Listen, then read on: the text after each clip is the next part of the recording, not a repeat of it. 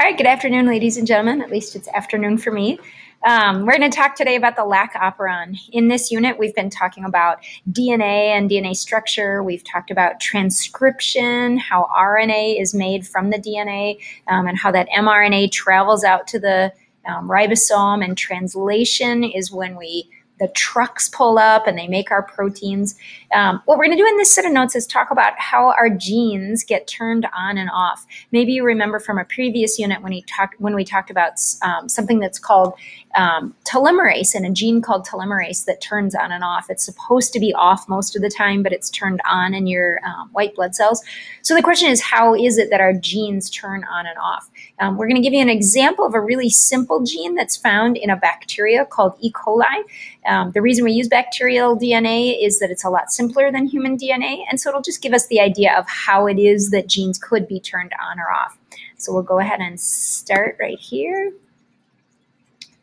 Okay, so the cell doesn't want to waste energy building proteins it doesn't need, so it has mechanisms to turn genes on and off. And the mechanism we're going to talk about is the Lac Operon. Let me just give you the general idea here. If I put a whole bunch of E. coli bacteria into a bowl of milk, they will want to digest the lactose sugar that's in that bowl of milk. So they're going to start producing a series of enzymes that are made of protein that allow them to digest that milk. But if instead I take those E. coli and I dump them into a bowl of water, the last thing they want to do is start making the enzymes for digesting lactose, because that would be a waste of energy. If all of our genes were activated at the same time, we would immediately run out of energy. It would be deadly for us. So our bodies have to have these feedback systems where we can activate some DNA and deactivate other DNA. And that's what we're going to talk about with the Lac Operon. It stands for lactose operon. So let's go through a few words to make sure we're clear on this. So first of all, the word operon refers to several genes that are transcribed together. Remember, that means that RNA polymerase reads them. But in this case, it's a whole bunch that are read at the same time. Take a look at the diagram in the upper right-hand corner. Do you see where it says DNA? And then it's got a series of boxes that are linked together. Those boxes represent the double helix of our DNA, and it's several genes that are found on one chromosome. In this case, it's a DNA chromosome, but I don't really want to differentiate that much between a bacteria versus a human chromosome. Not at this point, at least. Okay, so anyway, all these genes are found, and the operon on that one chromosome, the operon is a whole bunch of them that get read together. A structural gene, and those are the ones that are bright green that say LAC-Z, LAC-Y, and LAC-A. A structural gene is any gene that codes for a protein specifically. Not all genes code for proteins. For example, the O, if you see the red section that has the letter O on that, that's the operator, and that's just a place where the repressor can sit, but it doesn't actually code for it doesn't code for DNA, or I'm sorry, it doesn't code for a protein. And the PLAC, the gene that's orange right now, that's just a place for the RNA polymerase to sit. It's not actually coding for a protein. All right, and then the last word on this page that we want to make sure you know is the word repressor. The repressor in the diagram is the blue Lego piece, and the repressor works like a roadblock. It is a protein that attaches to DNA, literally hugs onto the DNA, and stops the RNA polymerase, that gray oval, from reaching the structural genes. So it gets in the way, and it does not allow the DNA to untwist and unzip so that the RNA polymerase can get in there. All right, so let's take a look at what's going to happen. An operator, and I know the red writing is a little hard to read, but I'm trying to match it to the red gene on the DNA diagram. So the operator is that one that has an O. It's the on-off switch, and that's where the repressor protein sits. If the repressor protein is on there, then we say the gene is off. If the repressor protein falls off, then we say the gene is on. Kind of sounds reverse. The promoter site is that orange gene, and that's just where the RNA polymerase sits. It's sort of a place that says, come here, RNA polymerase, and RNA polymerase knows to go there, and that's going to be where it starts to begin its transcription if the repressor protein is out of the way.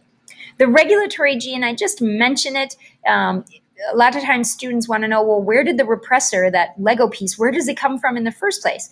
Well, it's a protein, so it came from somewhere else in the DNA. So upstream of the rest of the Lac Operon is this regulator gene that codes for the repressor. So the repressor protein gets made earlier, and it's floating around ready to snap onto the operator, the on-off switch. Okay, and finally is the hot pink little oval that we're going to call the inducer. An inducer is any molecule that when it attaches to the repressor, it causes the repressor's shape to change. Now, they don't literally look like Lego pieces, but the shape is absolutely instrumental to how they work. When it's in the Lego shape, they snap together, and that roadblock gets in the way of the RNA polymerase. But when the inducer is present, in this case, the inducer is called allolactose or lactose. When it's present and it touches the repressor changes shape. It's like it melts or something, and it no longer fits the way Lego pieces would fit. In this case, the enzymes are no longer able to fit together. So it falls off, and it's no longer in the way of the RNA polymerase. All right, now I don't expect that you've understood pretty much anything that I've said, but I'm hoping this second time through it'll start to pull together. This diagram is right out of your textbook. When lactose is not present, so if I drop these E. coli into a bowl of water, this is what should happen. The operon should be turned off. That roadblock, that repressor is sitting in front of it. It's on the operator, and it prevents the RNA polymerase from moving across to gene 1, 2, and 3. So we don't make those proteins, and E. coli doesn't waste energy. However, if lactose is present, if I take those E. coli and I drop them in a bowl of milk, lactose, do you see the little inducer molecule that's attached to the repressor? That inducer attaches to the repressor and causes the repressor to change shape. It falls off. The purple RNA polymerase can now move across the genes, and it can read gene 1, gene 2, and gene 3.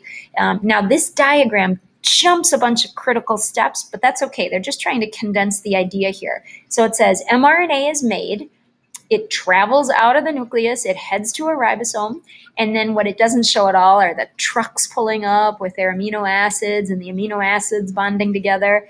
But regardless, they make these 3 proteins repeatedly, not just 3 proteins, but they're 3 different proteins that get made repeatedly, needed to digest the lactose. And so that is going to continue until that bowl of milk all the lactose has been removed, or until the E. coli are full.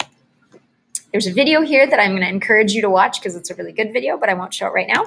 And I just wanted to mention this last thing. What happens if lactose is present, but the E. coli isn't hungry? Kind of cool. I'm going to include this on the test, kind of a critical thinking kind of question on the test. When an E. coli already has lots of energy, levels of a special I'm hungry signal molecule fall. So I want you to take a look at the diagram, and what you're looking for in the very bottom corner, very bottom row, is a CAP, what's called CAP. CAP is a I'm hungry molecule that has a little green piece stuck in it. So CAP is an activator protein that unwinds the DNA. And if it has the I'm hungry molecule in it, it will unwind the DNA. If the I'm hungry molecule isn't there, then it won't unwind the DNA and nothing can happen. So let's take a look at the 4 possibilities. If there's glucose and lactose present, this means that lactose is present, but the E. coli has already eaten, it already got glucose, so it's not hungry. So notice that the operon is off because CAP is not there, and there's no repressor there's no need for the repressor to be there. Notice in the second part, the E. coli has had plenty of glucose, but there's no lactose present, so there's no reason to make these proteins to donate or to digest lactose if they're not going to, if there's no lactose present in the first place. I got to hurry because I'm running out of time. In the third example, the E. coli is hungry. It doesn't have any glucose, but there's no lactose present. So again, there's no point in actually making the enzymes for digesting lactose. It's only in the fourth example where lactose is present and there's no glucose. So this little E. coli is hungry.